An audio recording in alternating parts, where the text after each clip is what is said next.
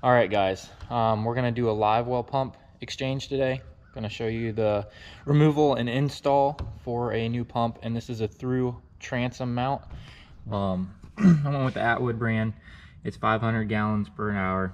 It's a little bit of a upgrade. My one I have now, I think, is 300 or 360, so we'll get a little more flow with this one.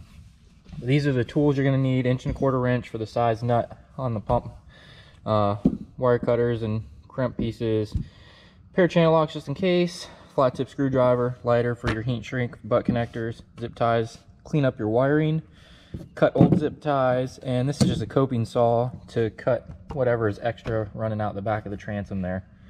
And this is our old pump, how it's in here, and we got some zip ties we need to cut, get the wires out, clean it up, disconnect a few things there. That hose clamp's got to come off, and then we got our cover on the back here, which just unscrews, and hopefully it fits the same size here, but we're gonna have to pull this nut off, get this pump out, put the new one in, cut it flush like you see, and go from there.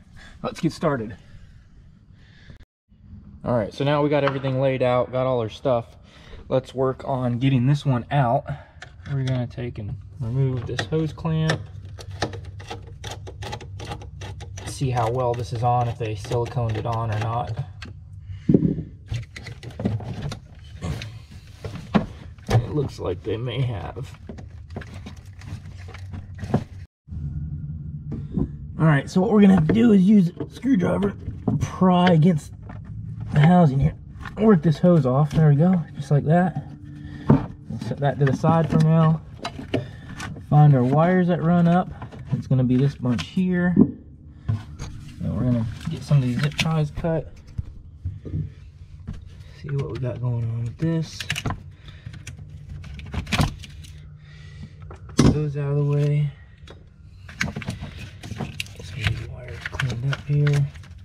And that looks like that's gonna be zip tied on as well.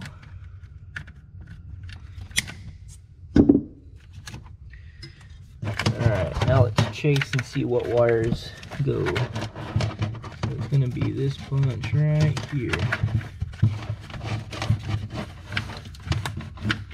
That's gonna run in, so we can take and cut these right around here, so where we have enough lead to work with, and then we'll have enough to connect and zip tie and clean our wires back up. Gonna take and pull our wires up here, make sure we got our right ones. Okay, that goes down to the pump, comes up here. This will give us enough room to work with. So this is where we're going to cut them. That. Okay. Now we need to come to the back here and see if we can get this undone. I don't know if this is going to be the same size or not. Appears to be close.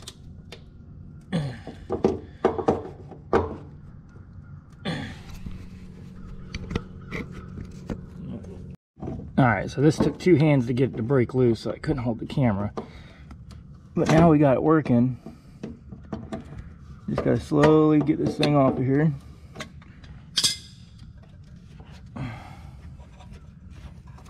Alright.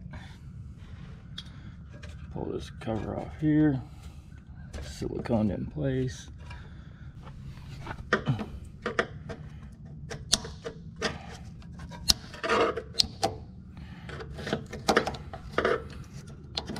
Work it around nice and easy, not to break this mount. And there we go. We got our 2 pieces. That's through. Push that. You got the hole that they cut for the hull. All right. Come back up top here. Should have enough room. So pull this right through here, and just like that. All right. I forgot we are gonna need silicone, so along with the list of stuff, just to get a good seal on it, make sure we put some silicone on it before we install it back. Okay, that's our old pump. And this thing was squealing and making all kinds of noise. I probably could have pulled it out, switched out the motor on it, and went from there, but I wanted a bigger pump anyways to pump more water, because I got a decent sized live well here. I believe it was originally a 30 or 35 gallon, and I want more flow just to keep bait alive.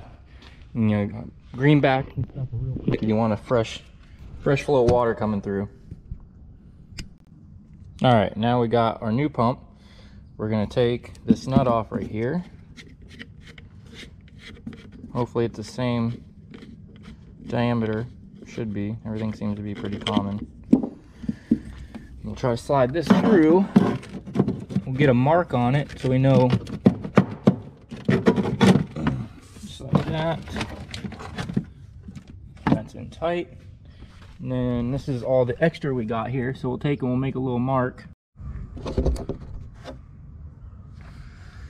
All right, so I like to use this 4200 or the 5200 stuff that they make. It's really good. It's really messy, so make sure you have something to kind of keep yourself cleaned up with. But we're gonna put some of this around it and then get our nut on and get our other stuff going on it. If this is even still good. It's cold, a little cold today, so this stuff is a little harder to work with. But it is gonna hold great. I really don't even need a nut for this. It may be a pain in the butt if we ever have to change it again, which we will, but it's nice to have it sealed up good.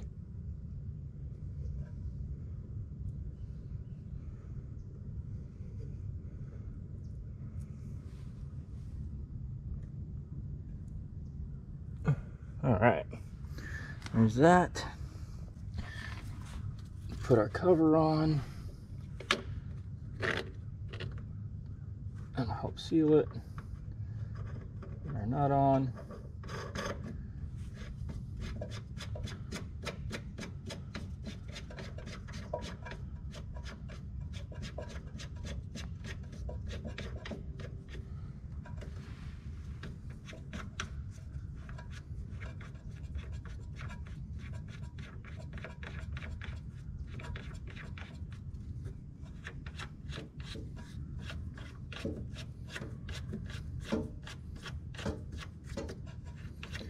I was gonna cut it outside of the boat, but I think I'm just gonna get it mounted up and then cut it in place. You can do it either way. And then we'll get our 1¼ wrench for this nut and get it tightened down. That's snugged up there. We want to make sure that this side of the pump is going to be in the right location where our hose mounts up, so that way it's not in a weird angle. Everything can stay flow, you can still access it, you can get to the pump. So everything looks good there. We can get to our tab to release it, which is right here. If we ever need to change the motor out, clean it, whatever happens.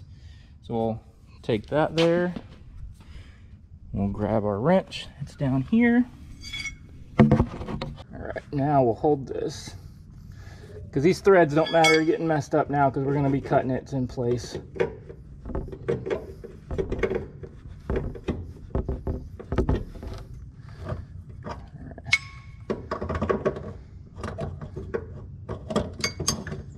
Almost need a third hand here. That's it. That's good there. And we're going to make sure the hose, everything lines up good. Gives a lot more room to it there. Okay, slides on nice, no kinks. It's good. All right. Like I said, I had found the coping saw. Well, I found my little hacksaw, so it's good for the plumbing and everything. So that's what we're going to use on this to get this cut. And we're just going to go flush with the nut there, just like so, cut all the way through.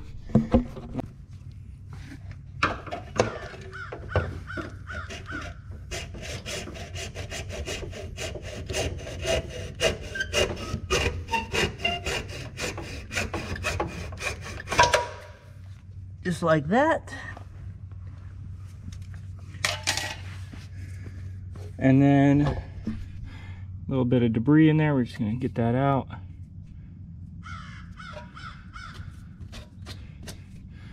Don't want any new stuff in the pump. And we may even take and pull that motor off real quick and blow that out just so we know. We're not gonna get anything, foreign objects into it right away. But it looks good. Okay. And we got our cover back on. Ta-da. That'll be it. Get back in the inside here. And we'll get like we slid our hose on already. So make sure that's all the way on there. And then we'll slide our hose clamp back up. Right here. And we'll get that tightened up. Get this hose clamp tightened back up. Nice and tight. Now we're going to go through and get this wiring. So here's our new leads. Pull these rubber bands off. Get our leads ran how we want. Over here. Okay. Just like that. Same color for your power, your ground, so no confusion there. This is for our bilge pump, so we're going to push that to the side. And we're going to strip these wires. The new ones are already stripped, so we'll straighten them out, get them cleaned up, get our butt connectors ready, get it crimped on, and then we will heat shrink them.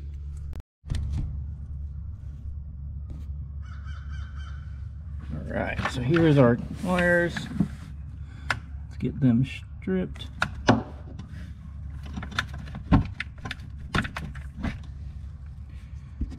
Any of these loose pieces from these wires, when you're stripping them, make sure you get them out of the boat, because they can get caught in your bilge pump.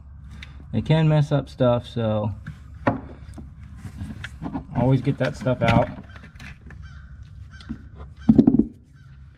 Just make sure these wires are nice and clean looking, straight.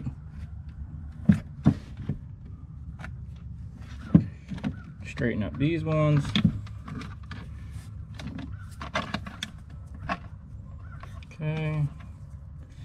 Okay.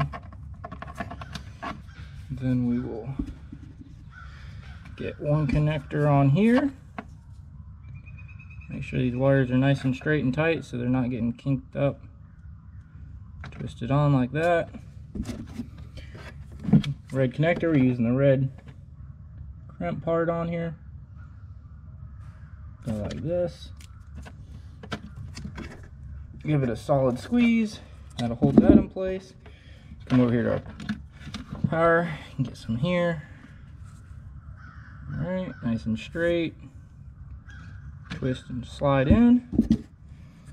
Using the red. There we go. Down till it stops. Now we're going to find our brown wire here. Same deal. Slide it in, give it a little twist so we know it goes in nice and straight. Crimp. Tight. Get our black wire here. Go to our black wire. Make sure this one's nice and straight and tight. Alright. Slide that one in. There we go.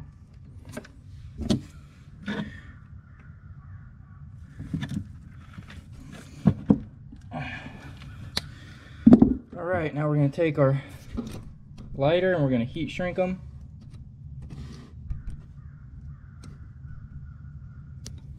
And what we're going to do for that is kind of get a flame going. So make sure this lighter, oh, it might be out of fluid soon. And just rotate the wire just rolling it back and forth. And then you'll see the color kind of come through on the connector, and you know, okay, it's got a decent melt to it where it's shrunk to it. Just kind of rolling that wire. Even heat, not in one spot, you don't want to burn it. Okay, like so. Now do our other one. Same deal. Twisting the wire, rolling it, making sure it gets even heat. You see it melting down. Do the next one. It's melting down. That looks good. There we go. Let those cool. After it cools off, then we'll get all this wire consolidated back up.